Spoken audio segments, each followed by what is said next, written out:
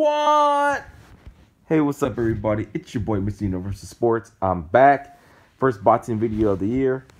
Let's talk about that Deontay Wilder versus Gerald Washington fight.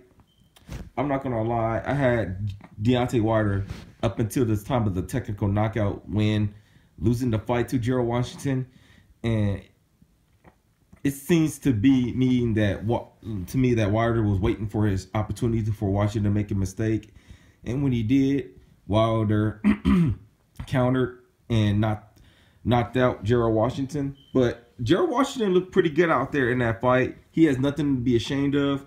He was winning the majority of the fight. I had up on this fight. I think 3 rounds to 1 up until the time of the stoppage. But it was a very good card overall, with the Dominican Brazil fight opening up the telecast with his come from behind knockout victory.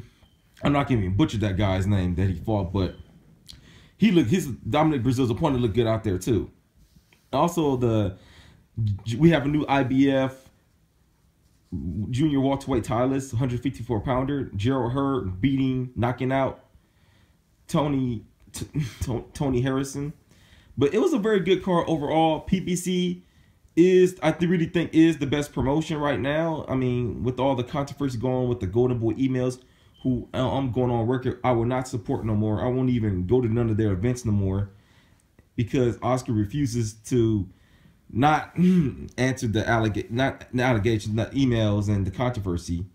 And anyway, tell me what you guys think about Deontay Wilder. I personally think he should fight either Joseph Parker, Luis Ortiz, or the winner between Anthony Joshua and Vladimir Klitschko. It's your boy, Mr. Universal Sports. I'm out. Peace. Have a good night. I got to go to work.